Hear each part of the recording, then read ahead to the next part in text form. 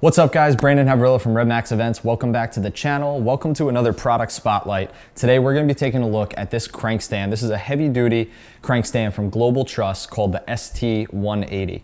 Now what this is for cranking up your sections of truss, whether you're cranking it up to leave it up and flying, things like lighting or sound off of it, or whether you're using this crank stand as a support or a lift to crank truss up in the air and then fix it to the ceiling of a venue or something like that. This will always be helpful. We use this a lot when we're building these large truss arches or banner supports, where we'll crank the top support up on the crank stands, put it into place with leg supports, and then we'll remove the crank stand from the equation. Now the ST180 weighs 229 pounds, and that's the unit itself. So it is a little heavy to lift into a truck or a van. It's something you're definitely gonna want either a ramp or a lift gate for in terms of getting this in and out of your vehicle. Now the max load capacity of this crank stand is 440 pounds. So normally if you're using two of these, you get 880 pounds, but there's some other things you have to put into the equation in terms of how the weight's being distributed between the two crank stands. Now the minimum height of this crank stand, which stops right here, is 5 feet and 1 inch. The reason that stops right here is because this top piece is actually external and it is sold separately. So this is a separate piece you have to buy to mount your truss on top, but the crank stand itself comes with everything you see up until this point, which is 5 feet. That makes it ideal if you're loading it into a mid-roof van or something like that. It allows you to stand it up. Now the max height of this crank stand is 18 feet. So that means when it's fully extended, which it has 3 different tiers or 3 different levels that you can extend it to, when it's fully extended, you get 18 feet out of it. The base of this thing comes in at 18 inches by 18 inches. The wheels do stick out a little bit, but the base of the structure is 18 by 18 if you're looking to fit it into a truck or a storage facility. Once you unfold the legs or the outrigger supports on this, it is 86 inches by 86 inches. And of course, that's like a cross shape. Now, as I mentioned before, the top piece is sold separately. So if you're on Truss's website or you're on your dealer's website and you're searching for the top piece, it's called the STSB006. That's the top piece. And of course, the crank itself is the ST180. Those are all the important details and specs of the crank stand itself. What I'm gonna do now is show you how to get it from this position, which is it's folded up or collapsed and sturdy position, to the outriggers being extended and then actually cranking this crank stand up into the air. The first thing to do when you're starting to open up this crank stand would be the crank handle itself. It does store down straight. That's to protect it. What you're gonna wanna do is loosen this here, lift the crank handle to the side, and then tighten it back up. You are gonna wanna transport it, always pointing straight down, just to prevent this from breaking off because it is a plastic handle. Once you have that off to the side, we can begin extending the outriggers and dropping them into place. It's important that once these are dropped down, they're also tightened enough that the bottom wheels come off the ground just a little bit so that you can swivel them around. What that does is takes the weight off the wheels, the plastic wheels on the bottom, and it puts all the weight on these metal outriggers. So the first thing you're gonna wanna do is remove the safety pin or the cotter pin that stays attached, and then remove this pin itself from the outrigger. You'll see the outrigger will then begin to drop down. You can drop it all the way till the last hole on the leg. Drop it in, make sure you put that cotter pin back in, and you're gonna wanna do the same thing to all 4 legs.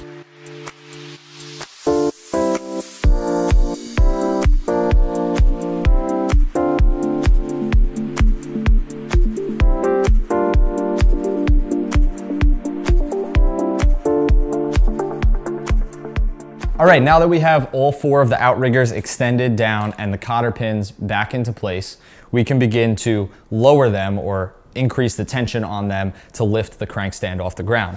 Now these tension rods, you just screw to the left or the right, and you'll see they'll start to extend. The plate will hit the ground, and then you'll feel this start to get tighter, and it'll actually lift the crank stand off the ground. As you can see, now we could swivel that wheel. That's just enough. You don't need to go and lift this crazy off the ground. You just want it enough that the weight's not on those wheels. So I'm gonna do the same thing all the way around. And at this point, you're also gonna wanna make sure the crank stand stays level.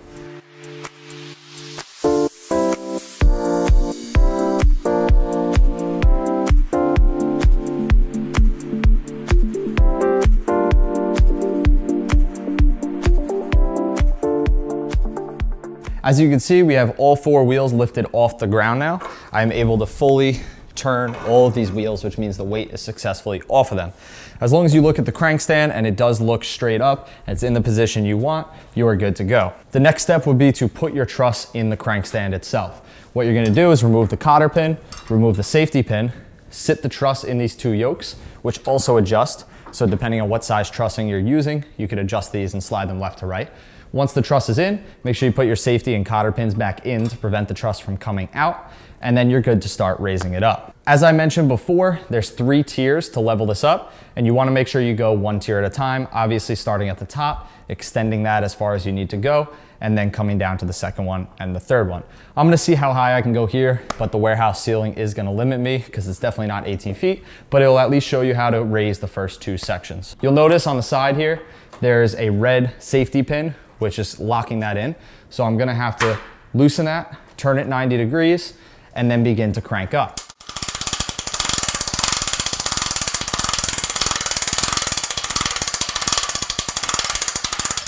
You'll notice on that same side as the red safety pin, there's gonna be holes every several inches. What you're gonna wanna do is kind of figure out which hole you need to go in, depending if you need to go all the way up to the last one, which is indicated on the metal, or if you need to stop here because you're not going so tall, you can then start to extend the other 2. Once you get just before the hole you want, you're gonna wanna rotate that back 90 degrees. You're gonna feel it click halfway in, and then as you approach the hole, it's gonna lock all the way in. Like that. You'll notice if I go to lift beyond, I'm gonna get stopped by the next safety pin.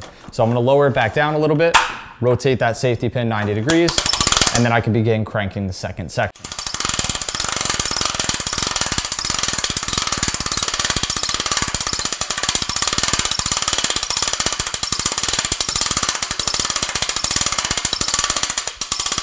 Again, right before you approach the hole you want, rotate it 90 degrees.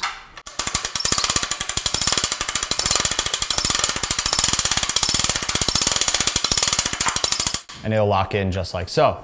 We have the last section, which also has a tightening knob here, so just make sure that's loose so it's not grabbing the pull.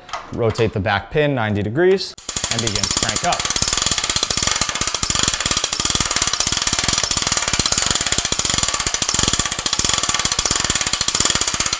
Again, before you approach the hole, make sure you rotate the pin,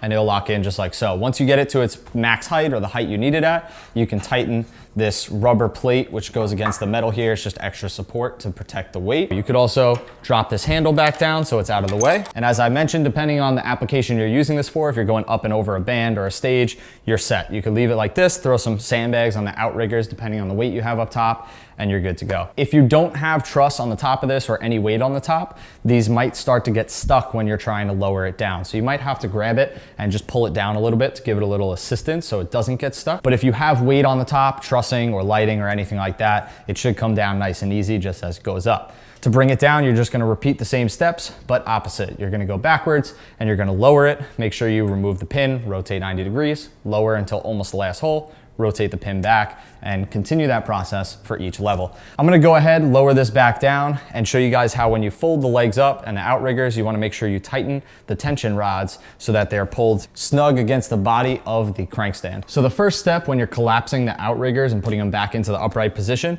would be to loosen all of them so that the wheels are back on the ground.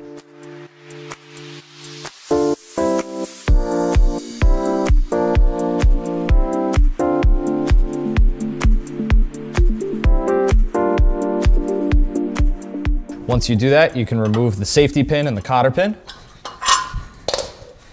You're gonna raise the outrigger up until you reach the last hole. Place the pin back in, place the cotter pin back in. And now you're gonna wanna make sure you tighten the tension rod, spin it to the right, and you'll feel it slowly bring the outrigger up against the body and tighten it so it's nice and snug. This prevents movement in the truck and is ultimately gonna protect and make your crankstand last longer. Once again, guys, this is the Global Truss ST180 crankstand and the STSB006, which is the top piece that holds the truss. If you found this video helpful, if you like this video, make sure you guys leave a thumbs up. As always, make sure you subscribe to my channel for future content and future videos. Turn on that bell so you get notified when I post new videos. And as always, thank you guys for watching. If you have any questions, leave it down in the comments below. I appreciate it, and we'll see you in the next one.